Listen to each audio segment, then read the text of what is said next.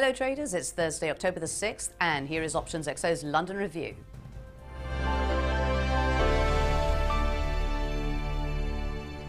The ISM non-manufacturing PMI data on Wednesday was better than expected.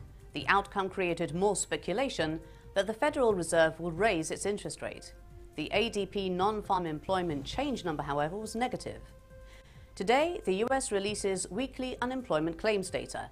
Tomorrow are the official non-farm employment change statistics. Wall Street turned in moderate gains on Wednesday and the US dollar traded in range. It was another positive day of trading on Wednesday from the Nikkei index. The yen extended its selling against the US dollar and is near important resistance levels. The Nikkei has provided traders with a good short-term trend, and the yen has shown that risk appetite has signs of life. China remains on a national holiday. In early trading this morning, the Nikkei has produced moderate gains. European indexes traded in negative territory on Wednesday. The European Central Bank warned that it would like to curtail its quantitative easing program. The ECB statement put a damper on equities. Today, the EU will publish its Retail Purchasing Managers Index, and the ECB will release its monetary policy meeting accounts.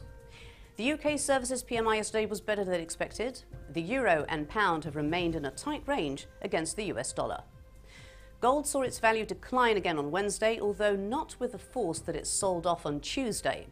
Crude oil traded in a consolidated range after coming up against resistance levels. Both gold and crude oil have the potential to become volatile if the US jobs data on Friday has a surprise outcome. The EU will present its retail PMI reading in the morning at 8:10 GMT. The ECB will then publish its monetary policy meeting accounts at 11:30 GMT. In the afternoon, the US will release its weekly unemployment claims at 12:30 GMT. Thank you for watching, have a good trading day, and we'll see you again soon.